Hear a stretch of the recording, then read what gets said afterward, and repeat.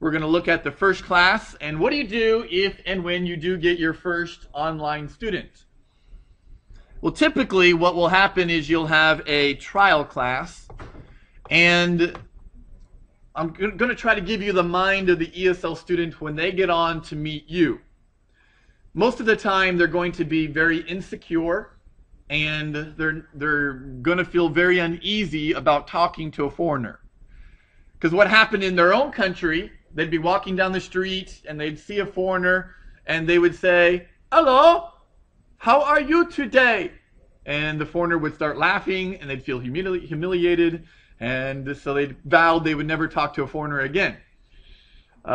Sometimes. But so they do feel very uneasy about it. They're very self-conscious, especially if you get into Asian cultures. They're very there's two things about the Asian culture, especially China, Japanese, Koreans, that are typical. One, they're very shy, extremely shy. And two, they like to have a good face. In other words, they don't like to look like they don't know what they're doing, even though we all know they can't speak English very well.